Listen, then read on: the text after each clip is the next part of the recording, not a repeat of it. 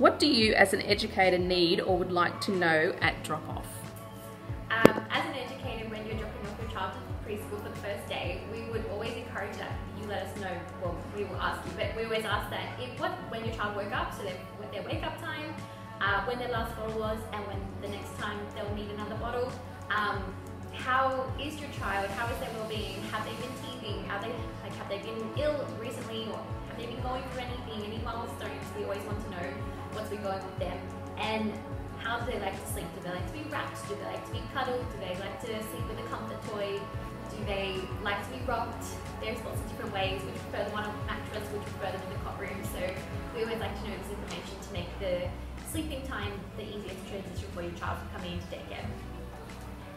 What does a morning drop-off look like? Families are welcome to come and help settle your child, especially on their first day. They always prefer a mummy cuddle. And so we always encourage that if you would wish to stay and settle your child, you can stay for that short amount of time, usually about half an hour to 45 minutes. Depending what we're doing, we might even be playing inside on the carpet, playing outside in the playground, or sitting and having morning tea. It's totally up to you what you wish to do if you have that flexibility. Otherwise, the educators, as always, are here to step in and take that control with the settling period. So you're more than welcome to pass your child on to an educator and we will settle them for you, and it just, whatever you're comfortable with, make that settling time the easiest for your child. What does routines look like, or are they flexible? Routines in the Little Angels rooms are very flexible, especially here at Mount Riverview. We have a 0 to 2 Little Angels room, so we have a structured routine for our older babies, and we also follow the individual routines for the younger babies. And as those babies start to grow, they will then eventually come onto our routine too. But we're also very flexible with that routine.